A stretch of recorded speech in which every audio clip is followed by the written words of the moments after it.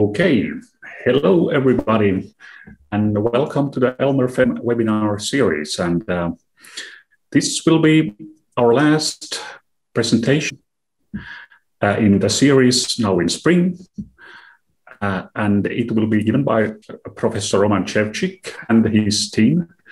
Roman comes from Warsaw University of Technology, from the Faculty of Mechatronics, and also from PIAP, the Industrial Research Institute for Automation and Measurements in Warsaw, Poland as well. And Roman has been actively involved in the development of Elmer. So actually the Helmholtz equation was initially sort of the initial idea came from Roman, and he was active in the development and funding of the development of the module, and we have been all happily using it ever since. And well, the technical host will be Mikael Kanerva, and he will talk us through the technical details here. But everybody, welcome to the last webinar series, and especially Roman and his team. And now we go to Mikael and the technical details. Yes, welcome also on my behalf to this last of the Elmer FEM webinar series. A few short details and nothing more. We have presentations today and 4 main speakers. If you have questions to the speakers, please use the Q&A function. The Q&A function is behind the icon with the Q&A name at the bottom of your screen. If you want to have a speaking turn or ask for one, we will give that to you after the presentations. After presentations, we also answer all unanswered questions. And to ask for a speaking turn, please use the raise hand function on the bottom of the screen. This webinar, as the previous ones, will be recorded and will appear on Elmer FEM's YouTube channel. I'll put the link in the chat, and also there will be a link in the chat to the materials of the presentation. Welcome.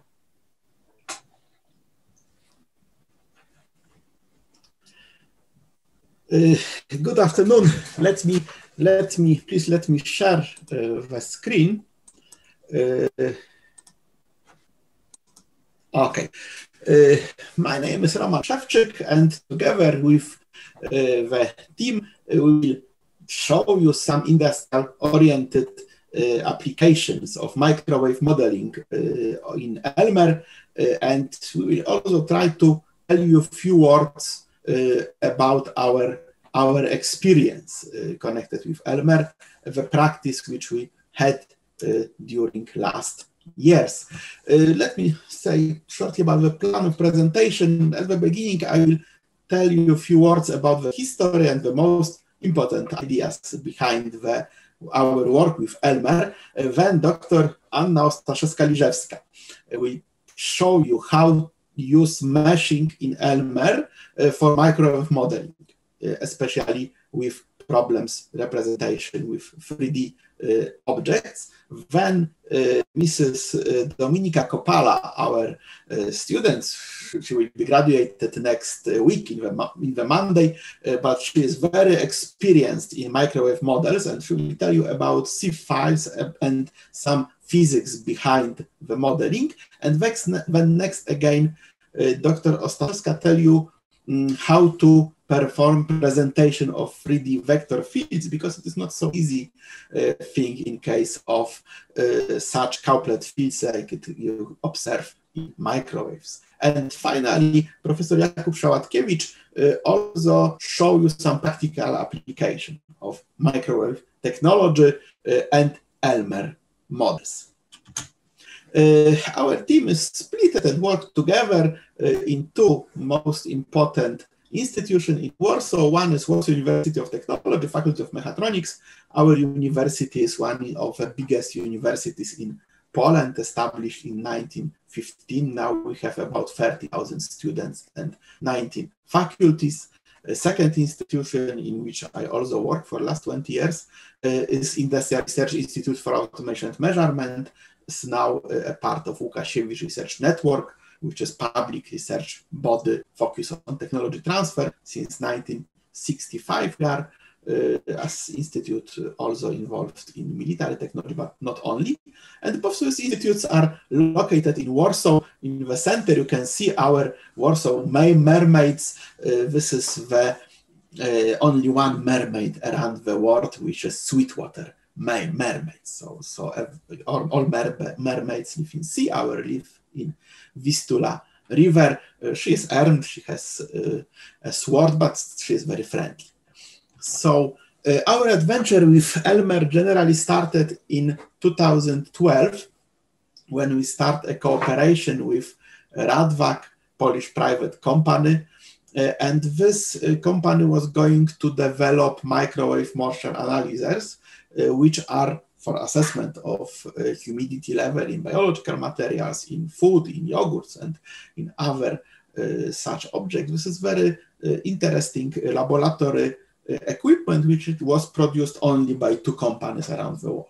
So it was very expensive, very profitable, microwave moisture analysis, and we start to develop it, and we realize that key barrier in development of such moisture analyzer for laboratory is microwave chamber. To develop microwave chamber for such equipment, we have to keep in resonance, and it is not possible to develop resonance chamber without modeling.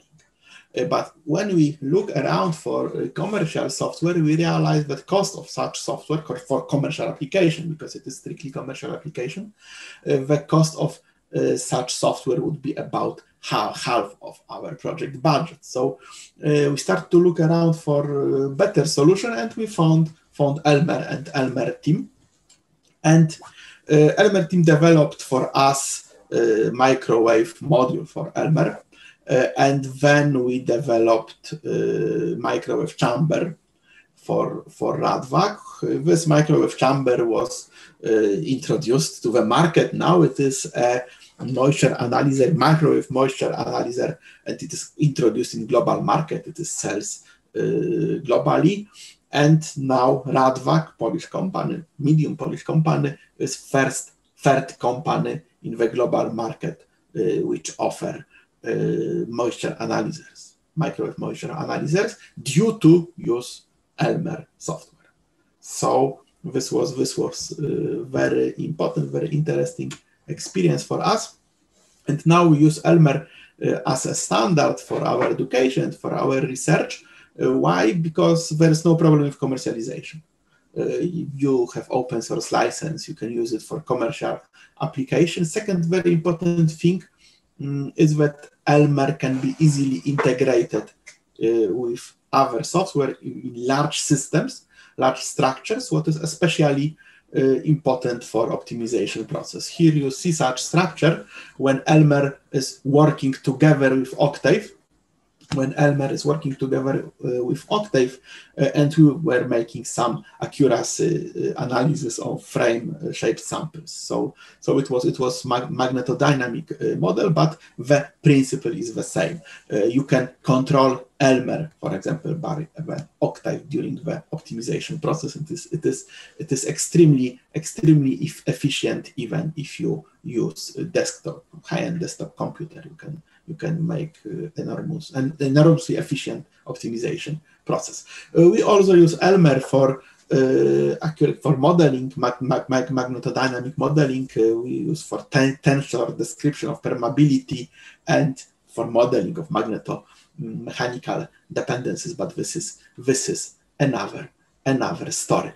So in this moment, let us guide you through all microwave system modeling which we perform. And first will be Dr. Anna Ostaszewska-Liżewska, who will tell you about tetrahedral meshes for modeling and generally about meshing issues. Thank you. And please, Dr. Ostaszewska, floor is yours. Thank you. Thank you, thank you.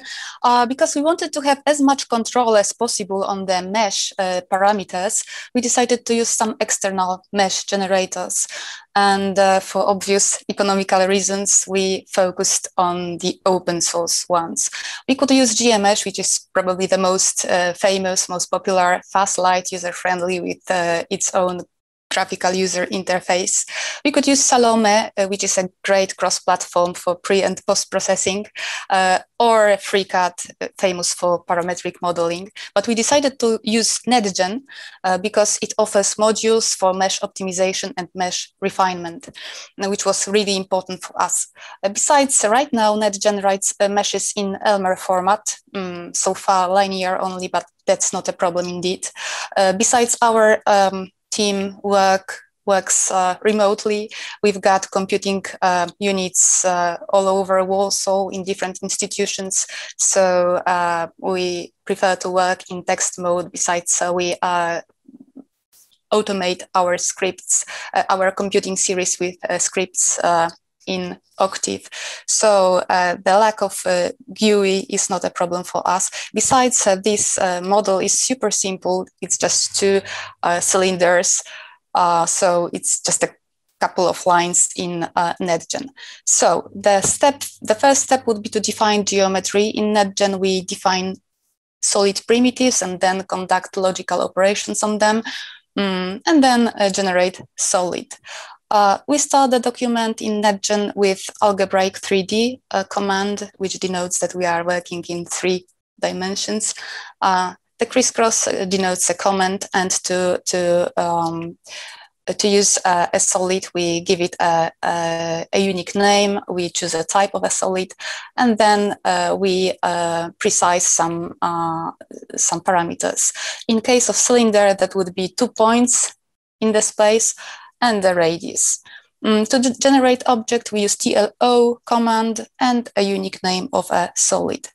That's what we would get. It's not what we wanted. We need a cup and a bottom because the pipe is empty. And it's obvious that we've got to perform a logical AND operation on 2 planes and this cylinder. But a great surprise for us was that if those planes just touch the bottom and the top, it won't work. The planes should cross the sides of the cylinder. So that's the life hack number 1. To define a plane, we just give coordinates of 1 point of the plane and coordinates of the normal vector. And that's how we perform a logical AND operation on those 3 bodies. And we get the cylinder we wanted. That's just the half of our model. And the second part is made just the same way. In the end, we join these 2 parts together using logical OR operation. And after all, we generate the object. Be sure to generate the final solid only. The life hack number 2 is that NetGen uses meters as a unit by default. But if you are working on a smaller thing and you are too lazy to recalculate millimeters to meters, you can use millimeters and then finally rescale your model using Elmer grid. I will show you how to do that in a minute.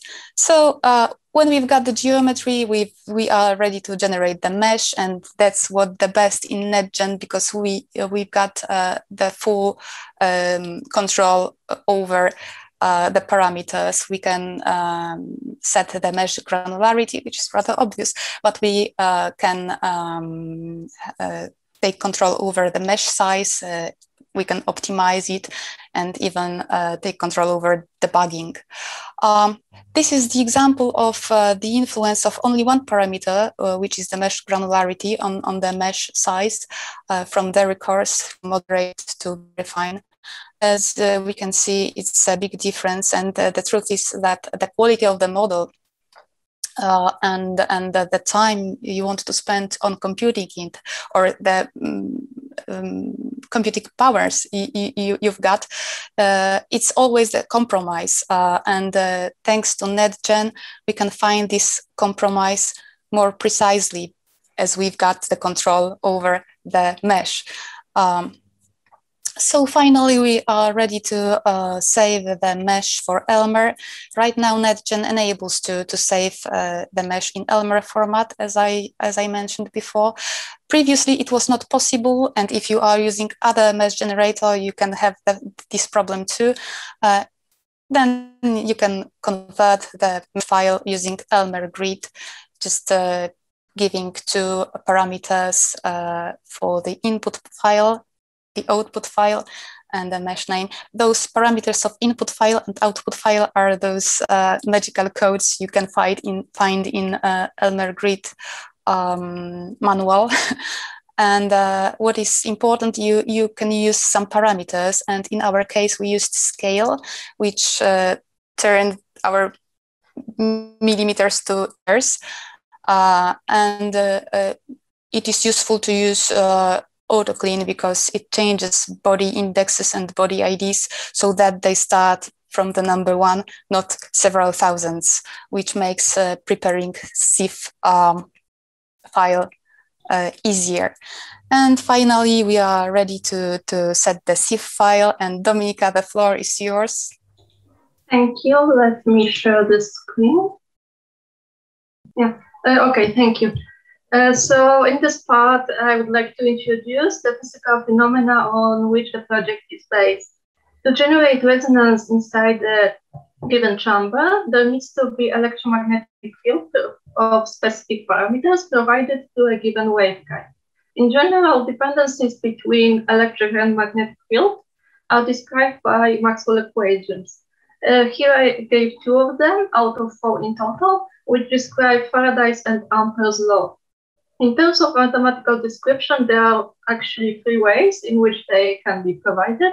Here, time harmonic form is used for the reason that it enables introducing wave frequency given in form of a circular frequency. To describe how electromagnetic waves propagate, Maxwell equations need to be transformed into the form of Helmholtz equations. When designing a model, there are 2 groups of the parameters that need to be considered. The first group are values that can be chosen arbitrarily, of course, in accordance to the requirements and the concept of the project. For example, here, the resonance frequency was chosen close to the frequencies used, for example, in microwave ovens. Materials for walls and interior were also one of those commonly used for microwave technique. Chambers and waveguides shape was decided to be cylindrical, and they were drawing axisymmetrically.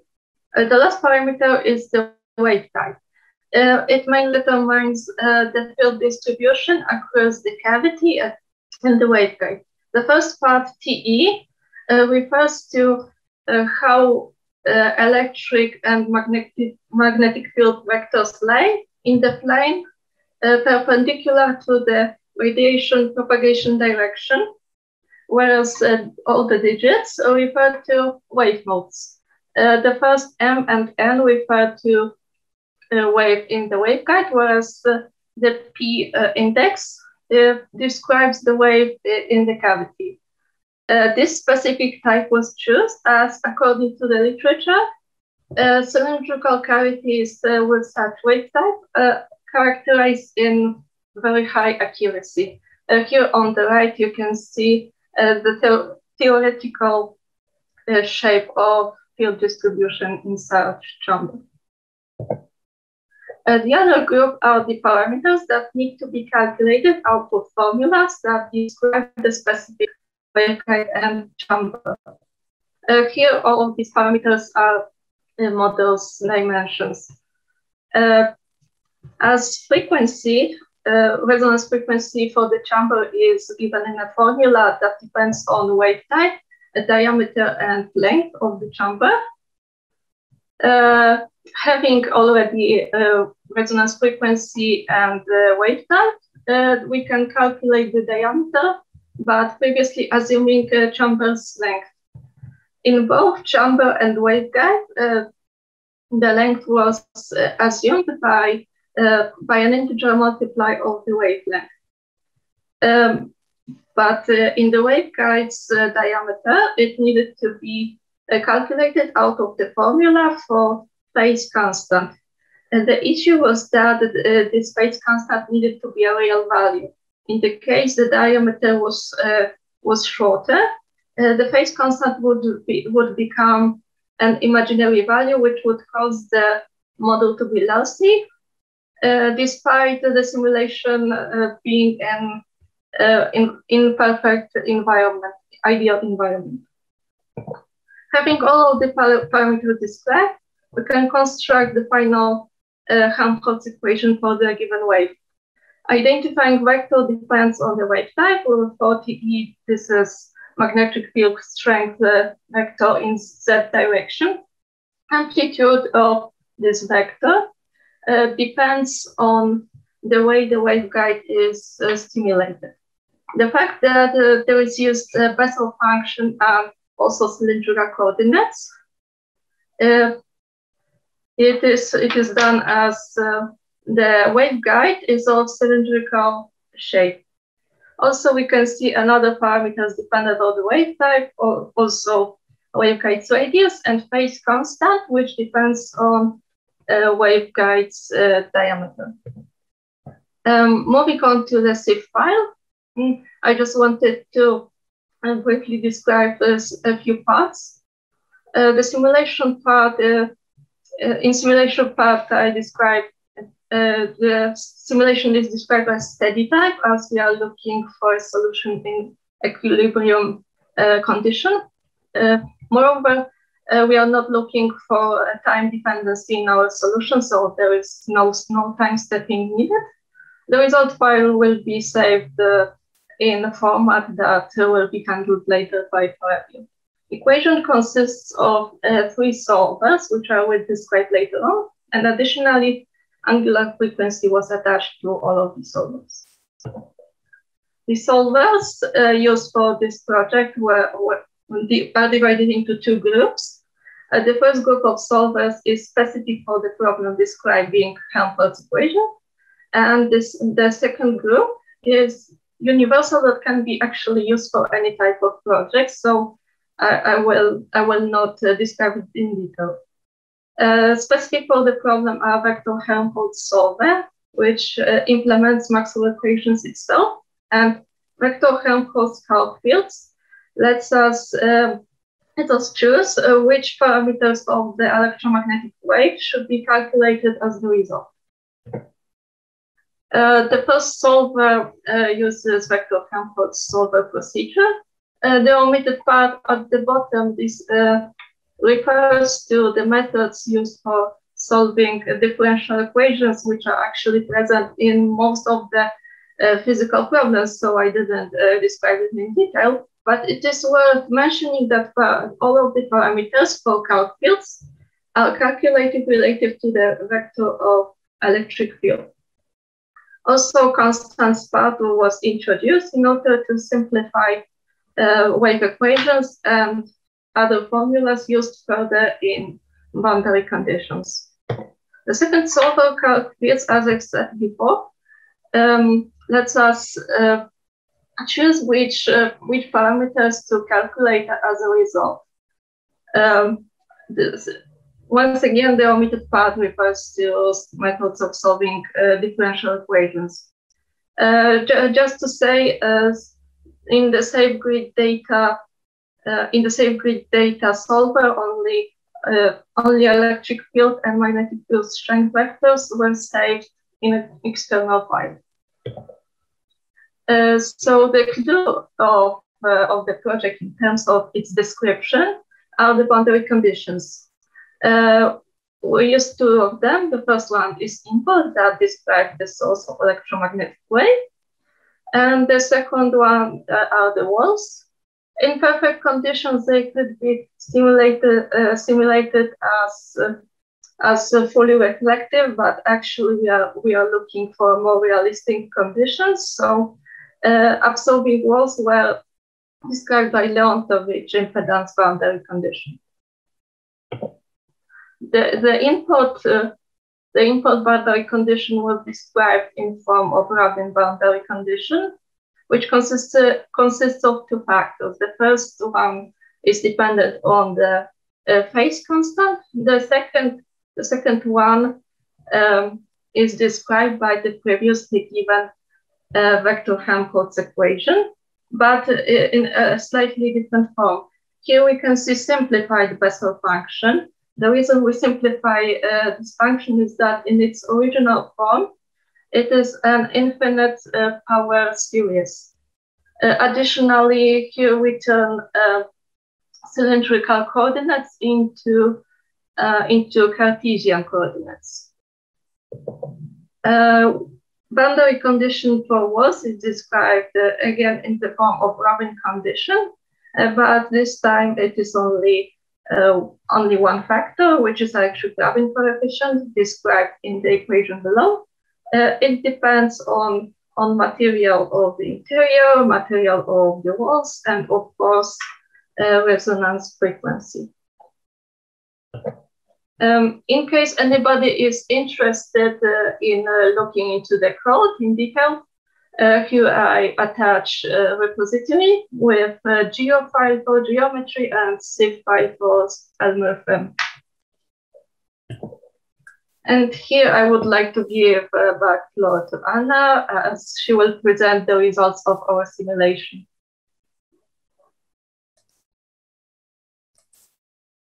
Thank you. To visualize data, we used ParaView, which was rather an obvious choice. We used ParaView because it's an open source multi-platform application. It enables for qualitative and quantitative visualization. And we can explore data in 3D interactively, which is important. We can do some batch processing using Python scripts and so on. Our goal was to find the areas of resonance of standing waves in the chamber, and ParaView gives a lot of possibilities. It offers a great variety of filters. We can cut the body, we can color it with data. For example, here we've got the electric field distribution and magnetic field distribution. We can make some parts of our body transparent and visualize only one plane inside, for example, as you can see. If we like the picture, we can save it, having control over the size of the file. We can change the background to white, for example. We can choose a format. So ParaView is a really big thing. We can visualize data using glyphs. For example, here we've got vectors of electric field. In case, if it looks like a complete mess, we can decrease the number of data we are visualizing, or just visualize only data in one plane, in one slice inside, to see what is happening in our model. Because everything looks better when it moves, so you can prepare some animation, for example, by rotating camera and see what is the distribution of vectors. In this example, these are electrical fields vectors. You can resize them. Maybe it helps. You can analyze your model slice by slice, and there's a life hack number 2. If you are afraid of codecs, problems with codecs of animation, you can always export a series of pictures and then turn it into GIF. GIFs always work. Our final goal was to examine the influence of microwave chamber dimensions on the distribution of areas of resonance. So we computed and visualized 2 series of models, one with changing diameter and the other with changing length. So maybe I will ask Jakub to tell us about the results. I will leave my presentation and I will switch my slides. Hello. Just like Anya described, the visualization or visualizing the, let's say, magnetic and electric field inside the resonant or not resonant or on the waveguide is extremely important, and it gives the opportunity to actually design properly the device. We're not doing let's say the modeling just to find out what is happening, but in case of microwaves, just like Professor Szewczyk said on the beginning, it's necessary and it's impossible without the modeling to develop and properly design the microwave devices. Of course, in earlier times, before such sophisticated software was developed, there were simple calculations and graphs that allowed to calculate the modes in the waveguides and in the resonant chambers. However, as you see on the actual image, when you increase the size, the height of the resonant cavity with the waveguide on top, the electric field distribution changes completely. For instance, now it's completely off, then it's even, and then it's going to different sizes and intensities in the chamber. So actually, it's such a such a good solver or software that allows to put also the let's say to find out the angle, the exactly value in the exact spot in the chamber. So you can apply calculations for a given change. For instance, 1 millimeter in top, every millimeter in the center higher, and to calculate the actual the field intensity in the given point. This was very important in our work to develop the microwave resonant cavity for the microwave dryer. And we made like hundreds or even thousands of those simulations. So this is how it looks. The electric field distribution or the microwave radiations is completely different than common, let's say, sense. You would think that changing 2 millimeters in high won't make a difference. Well, just like you see on the slide, it makes a hell of a difference. It's completely changing the field distribution and the intensity in the given point. Okay, and can you put another slide, please? The same thing applies to the changing the size of the cylinder. This is the cylinder case. You can observe exactly the same occurrence. In one place you have very strong, just like now, resonant and standing wave, and in between you'll find different modes that changes and makes sophisticated shapes that aren't useful really for the engineer. Okay, we can go for another one. Here is the example where we started with the Elmer modeling of the microwaves. You can see the rectangular cavity, just like microwave ovens have. We have on the right-hand side the waveguide, which feeds the microwaves into the chamber. You see the three nice, let's say, waves that enters from the waveguide. There is a red point where the magnetron is, and the microwaves are being fed. This was modeled in Elmer. This is the feed-through point where the microwaves enter the cavity. And then you see the microwave field distribution in the actual chamber. So we can see 3 modes in the 3 on 3, no, 3 on 4 actually. It's because of the size of the cavity. So this was the initial step, the first step, and now we can go to the next one.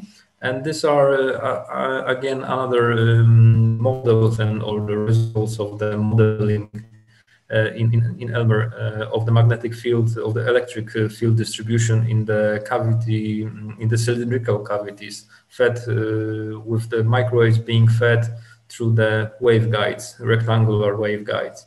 So as you can see, the cavity of diameter 250 millimeters is excited with different wave pattern, and in the 400 millimeter is completely different. We were looking for the optimum, let's say, field distribution inside, because it's not only when you develop the microwave heater or the dryer, it's not only about the field distribution, but also the actual, we have to put a sample inside, which is a flat plate on which the dried material is being placed. So it can lay down on like a flat, or it can stand, it can be in different positions. So there are different parameters that we were investigating to get the optimum spot. These are the exemplary, let's say, calculations. So we could put the optimum place for where to put the sample is where the electrical field is in the most intense. So that's why you're looking for the points where the electrical field is with the highest intensity. And in those examples, it's on one hand it's hard to distinguish where the sample should be put, but on the other hand, it gives you exactly location of the hotspots. On the left of the smaller cavity, you can see there is a high intensity spot on the left hand side by the entrance from the waveguide, and on the right hand side where 400 millimeter diameter cavity is around the middle. So it's really interesting that with changing the size and the height of the chamber, you can influence the actual field distribution to find the right spot. Please, another one, Anya. Oh, thank you. These are why do we do this? Yeah, that's the question. Because we want to find the best, let's say, match for the energy being transmitted from the waveguide to the sample, and to increase the drying time. Well, decrease the drying time and increase the efficiency to forward whole power from microwaves into the dried sample. The top chamber is the bigger one. I think it's 250, and the small one is very small, which is fed with 5.8 gigahertz frequency. These are the different ones. And on the right hand side, you can see actually where the sample is.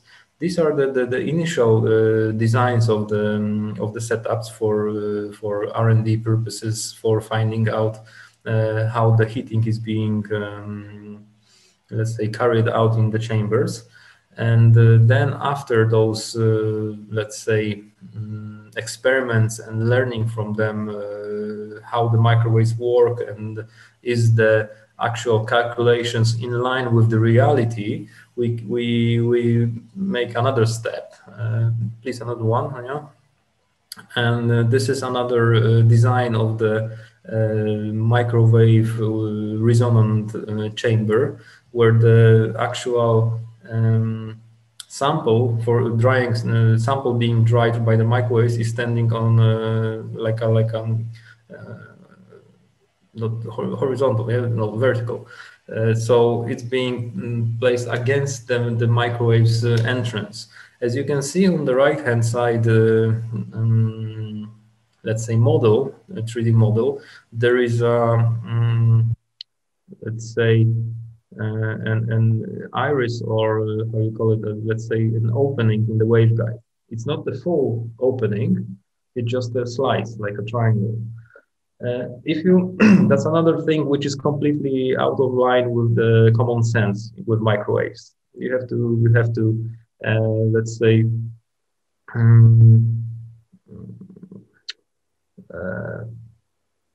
how to say that, you have to stop relying on the common sense, and you have to rely on the results from the model, which is completely different, and it changes let's say design procedures.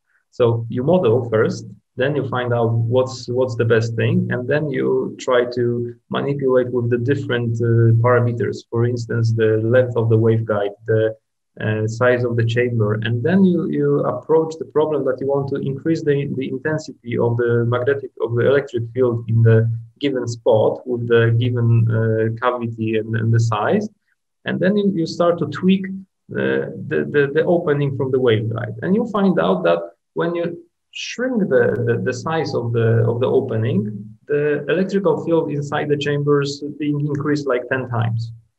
Completely out of line with common sense, but it is like that. So the resonant chambers are really, really interesting and really not in line with the common sense, let's say, experience. So this is another design what we've investigated and developed in the way of developing new microwave dryer for our partner in the project. And the next one, please, yeah. And the next one is showing let's say the final result from the operating prototype model of the microwave dryer with the pyrometer on top for measuring the temperature of the sample to the which was then let's say rearranged by the Radvac company to the ready product, which looks just like on the picture on the right hand side. The interesting thing and funny thing on one hand is that the microwaves are living their own life, let's say, in those words. So again, out of common sense, let's say, correlates. Guys from company, they said, okay, the chamber would be better to make it a bit smaller. We're gonna attach this one from the different angle, make it a bit longer. It shouldn't affect that. Oh, it did, and it just stopped working. They did something, and it just stopped working. then we had a long discussion. We asked for the actual dimensions. They sent us the dimensions. It seems that they've I can't remember exactly what was it, but they shrunk one dimension and they did something inside the chamber. And we run it through the Elmer again modeling. We find let's say the actual wave pattern distribution, and we said, okay, change this parameter, add a slicer, do this, and it should work. They did that, and it's working till now. So that's how important the modeling in such applications is. And without that, it's really hard to develop any let's say useful and optimized appliance for use. Yeah. All right, that's it from my side. Thank you very much. And if I could make some summary for the presentation, please. In our opinion, this what is important is that microwave module for Elmer is a radical innovation. What does it mean? It means that it changed the world and the market of microwave modeling. It enabled small and medium companies like Radvac to participate in global market on really high-tech products and highly profitable products in the area of microwave production, microwave development. And this what is really important for us is that Elmer is very flexible and very easy to integrate in larger systems. It's perfect environment for scientific research, but it is another story. Thank you very much. Thank you very much for your attention. I would like to thanks a lot for all my co-workers for last many years of work together and great experience which we had together in the world of modeling, in the world of microwave. And I would also like to thank a lot to all Elmer team for the efforts and for invitation to this seminar. Thank you very much.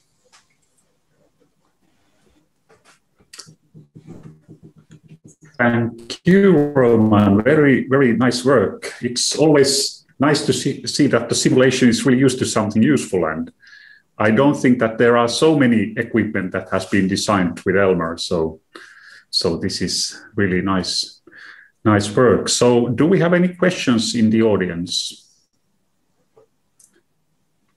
So let's see. Well, I would actually have a question. So I guess these problems may be quite difficult to solve. So what kind of linear system settings do you use? Maybe somebody can comment on. So because I know that Helmholtz equation can be difficult to solve it. It requires really good preconditioners or some direct methods. So do you have any comment what methods to use? In case I can present, as far as I remember, there was the Banca system used, but other parameters I don't remember right now. Okay, so you use Banca as preconditioner. Yes, so yes, exactly. Yeah, I think that's very not very often or frequently used, so it's interesting to know. But for this type of problem, it is very useful. Yes, I understand.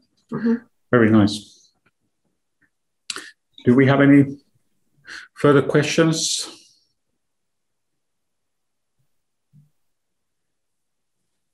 Maybe I would also have a second question on the accuracy. So now, when you in the end made the final sort of design, so how much did the experimental results then differ from the simulated results? Was it in a few percent range, or how reliable are the results? It's to be honest, it has to be in line completely with the actual dimensions in the model, unless it's, let's say, 1 millimeter difference. It depends also on the size. In the smaller systems, the difference will be smaller, but 1 millimeter shouldn't make a huge change. But it's also hard to verify, is it completely in line, because the actual measurement of the intensity of the electric field in the resonant chamber, it's not so simple. You have to input some sort of rod or device that will take the microwaves out, and then you have to match them with some sort of measurement system. So it's hard to really to verify is it working, but well, it's working, but in terms of percentage or actual enumerate the change, the difference. But in terms of the size of the diameters, the heights, the dimensions, it should be within the range of, let's say, 1 up to 2 millimeters. I wouldn't go farther than 2 millimeters. It might stop working really, and it has to be very, very close to the parameters that we model. There is let's say some room for the error, but it's not so broad. Okay. So, yeah. And does the specimen that you have in the oven, does it affect significantly the optimal results? So yes, that's another thing. It's a much broader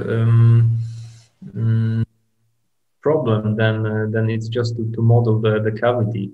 When you put something inside, there is a different object inside. So you're not modeling actually the air. You should put into the model something like with different electrical permeability and other parameters, like absorbance of microwaves. So it's decreasing the actual electric field.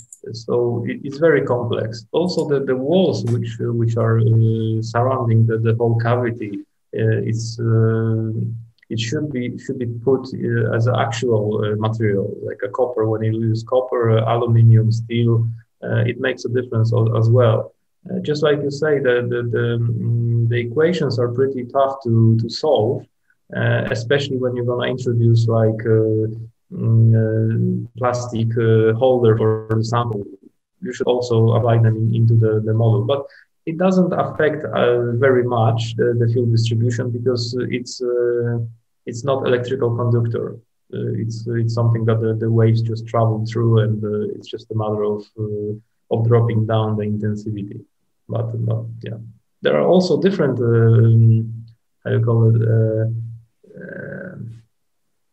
different occurrences which are happening. For instance, when you boil water, the chambers start to behave completely different, and this is something that Elmer can't do now, but we wanted to do for the moment, to approach to the where the water will boil, for instance. But then you have to remove the water vapor from the chamber, and that's why the small dots are the holes are around the chamber. Yes, and on the other hand, it changes as well the resonant, not the resonant frequency, because it's when you apply the microwaves, it's you mostly say that it's 2.45, but it's plus minus 10 megahertz, as I recall correctly. So okay, not so strict with microwaves. Okay. Do we have any other question? Unfortunately, we had a program challenge, so this was postponed by a week because it turned out that this day is a public holiday in most of Europe and also like elsewhere. So this may have affected the number of participants, but usually we have many times more people looking at the webinar presentation in the YouTube. But unfortunately, you can't ask the question from the YouTube. But if there are no other questions, we have a hand raised by Wolfgang Weiser. Okay, sorry. So, Wolfgang, do you want to ask a question? Do you hear me? Yes. Yes. Okay. Being a microwave engineer myself, I am interested. I have a question regarding the cavity conductance. In this case, it's copper. In strong coupling, do you have any idea about the amount of power dissipated or heat dissipated in the walls of the cavity? Well, actually, in this model, we did not examine it, so I cannot say anything. We only examined actually the field distribution inside the cavity. Okay, but you know what power you introduce into the cavity. So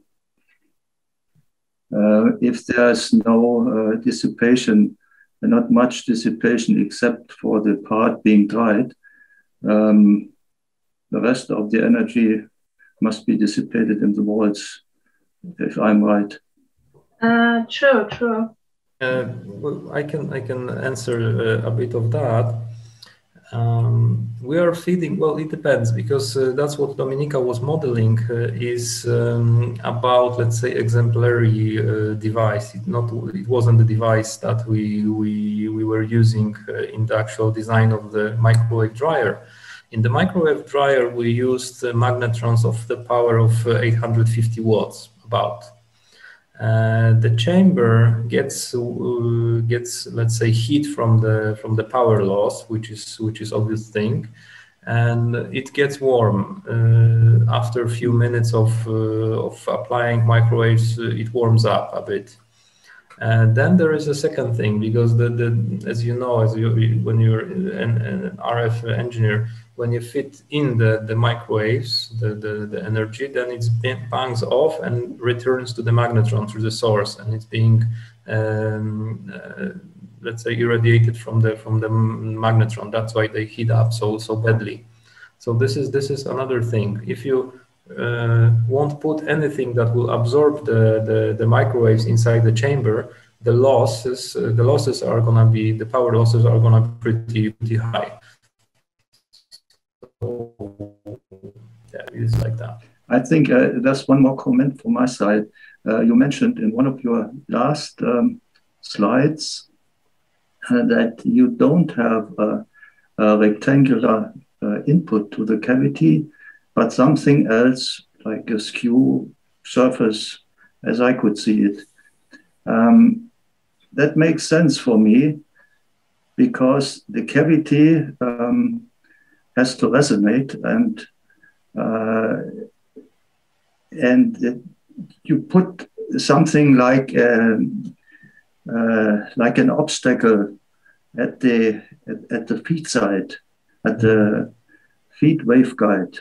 So you arouse the resonance, and if it's resonant, it gets reflected between on both sides.